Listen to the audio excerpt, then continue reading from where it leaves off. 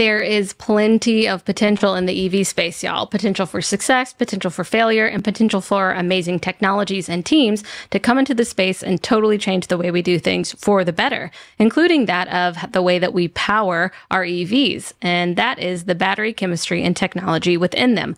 Welcome back to the Out of Spec Podcast. I'm your host, Francie, and thank you for being here. I'm going to start there. I'm grateful that you're here. I hope you're having a great day. Let's dive in. I'm going to do you a solid today by covering the topic of solid state batteries. I'd love to dive into this topic with an expert, of course, someone like a battery chemist or someone in the space that can really dive into the details and the way the industry is going. But today we'll just start with me.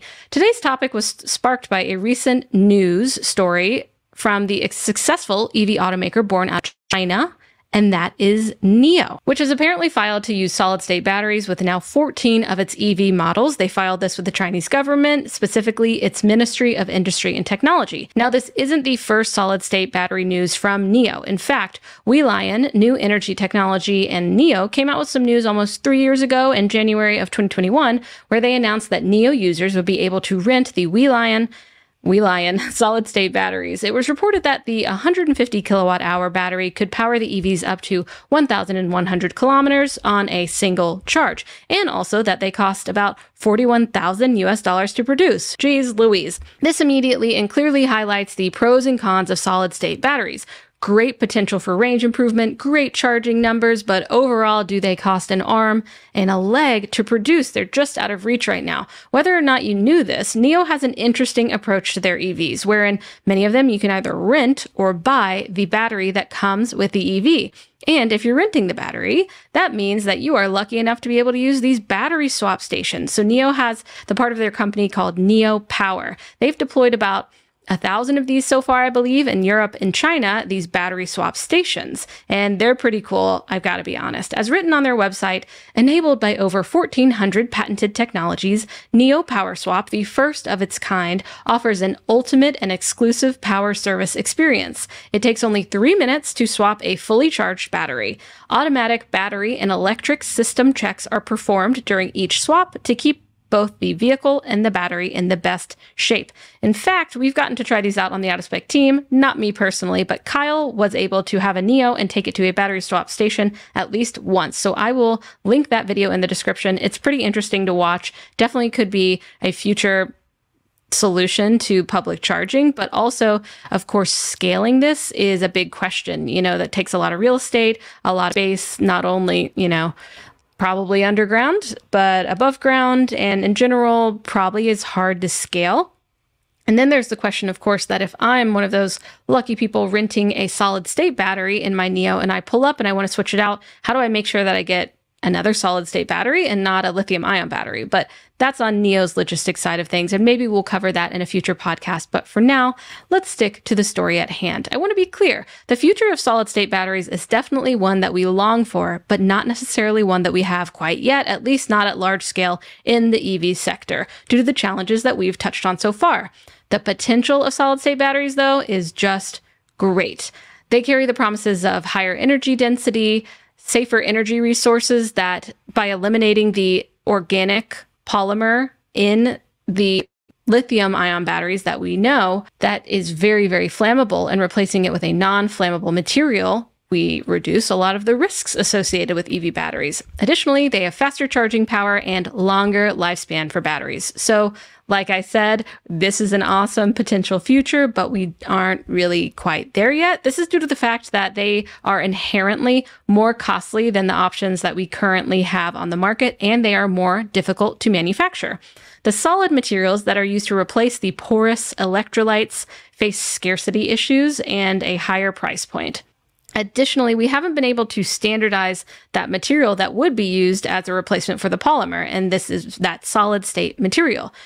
And so if that hasn't been standardized in the manufacturing process, you won't be too happy to know that the manufacturing process also hasn't really been standardized in terms of how we build solid state batteries. So it is an emerging technology sector that holds a lot of promise. That is true. I'd like to jump into the way that we do batteries now to be able to just kind of get a visual representation and a nice description if you're just tuning in with your audio ears about the lithium ion batteries that we have today and the changing scape that we could see with solid state batteries, because at first I was like, well, what's lithium? I mean, not what's lithium, but what's liquid and then what's solid. So, and I'm bringing you some amazing visuals from QuantumScape. So they have this awesome video that is called What Are Solid State Lithium Metal Batteries? And I will definitely link that below. I could have drawn these up myself, but I thought, listen, QuantumScape did a great job, so I'm going to show you here. So if we start with the lithium ion batteries that were first introduced in just 1991, which is kind of crazy to think, there are three main layers of the battery. So we have the anode.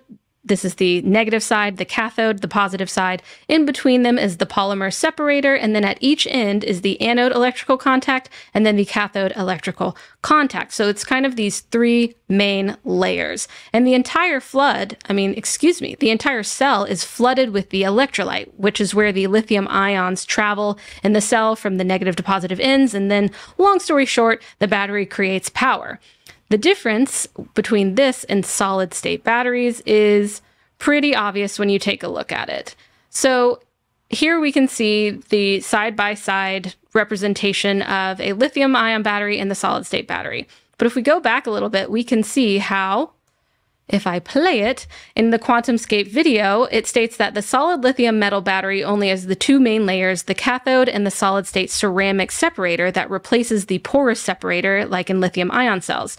Where there was an anode is now just an electrical contact, and the anode and cathode ends. As the battery charges, the lithium leaves the cathode and travels through the atomic lattice of the non-porous solid-state ceramic separator, and then deposits between the separator and the electrical contact, forming an anode of pure metallic lithium. This is where this higher energy density aspect of the solid-state batteries comes from. That is this green spot in the video, if you're tuning in, that allows for a smaller volume of energy compared to the conventional lithium-ion batteries. So still a lot of energy, but really in a more condensed volume, which is very, very interesting. Of course, the smaller the batteries, but the bigger the capabilities. That's the way things have been trending with technology, so that's pretty cool.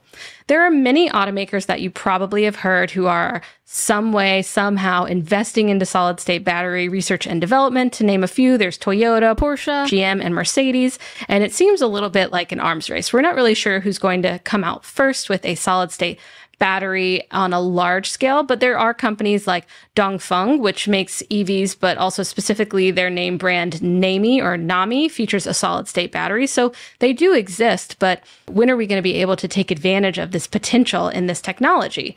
As you probably have heard, NASA also has solid state battery technology, but again, it's about scaling it large scale, and we'll have to be able to be patient and see who comes around the pitch first. I'd like to also do a quick comparison of the costs between lithium and solid state batteries. The exact price for solid state batteries isn't widely, really published or known due to the progress that we still need to make. So we've got some estimates here, but we have seen the cost of lithium, of course, lithium ion batteries. And we actually saw that fall over the past decade, which has been really great, as we know. So, of course, it's a competitive space to come in to see if we can get not only a better option for batteries, but also a less expensive option. But pulling from different sources and different market reports, we've seen, like I said, the costs go down. But pulling from different sources, we're seeing a projected cost of $80 to $90 per battery by 2030. We've also seen an average price of $98 about per kilowatt hour reported in August of this year, according to Benchmark Mineral Intelligence, which is an energy analytics firm. Some research has reported that we may see prices reach as low as $60 per kilowatt hour by 2030, but we're just going to have to see what happens.